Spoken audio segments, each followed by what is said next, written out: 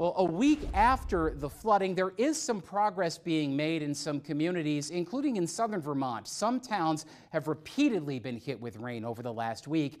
ABC 22's Matt Holderman reports for us from hard-hit Ludlow about the rebuilding effort there. Well, just a little more than 1 week ago, you might remember seeing pictures and video of this area near Okemo Mountain Resort completely covered in rocks, dirt, and mud, with some piles standing even taller than me. But as you can see now, after just a little time and a lot of effort, crews have the area almost completely cleaned up, and the same can be said for a lot of other parts of Ludlow as well.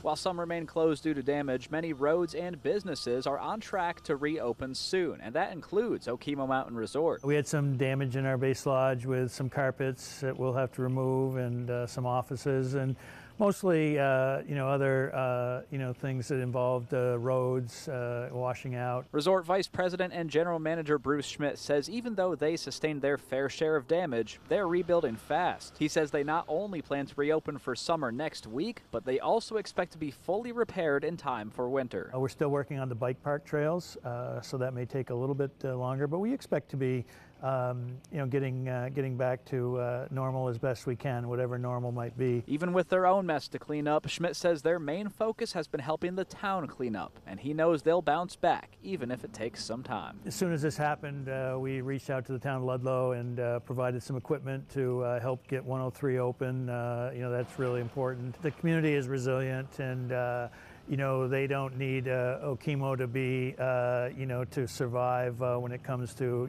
something like this. We're part of it. We're a neighbor, the best we can. In Ludlow, Matt Holderman, ABC 22 News. Yeah, I certainly remember those piles of rubble Matt referred to, and likely you do too. And other forms of help are opening up for people in Ludlow. The Small Business Administration has opened a business recovery center there for Windsor County. It's in the Engel and Volkers Okemo building on Main Street in Ludlow. It'll be open for the time being 7 days a week from 8 until 5 to help business owners and homeowners fill out aid applications.